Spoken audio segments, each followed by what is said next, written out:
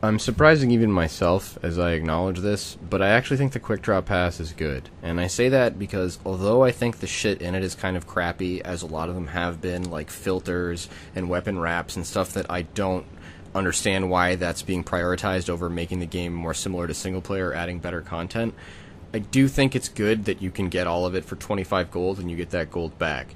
It's literally monetizing the new players and not the old players, which is good and bad. It's shitty because the old players, I mean, we can just buy the stuff, so it's not a big deal, but it's also, like, I don't know, it seems to me like it's a waste of effort, but I think they need to generate gold bars from the community, they need to generate sales. I think it's really tasteless to have a photo backdrop of a heist because they know that's what we want, but they're not giving it to us.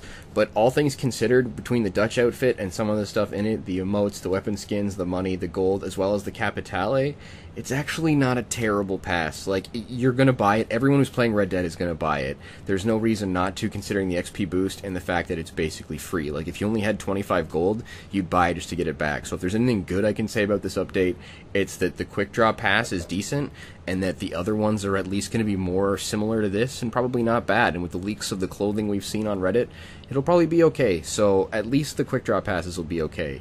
But the update as a whole, still problematic.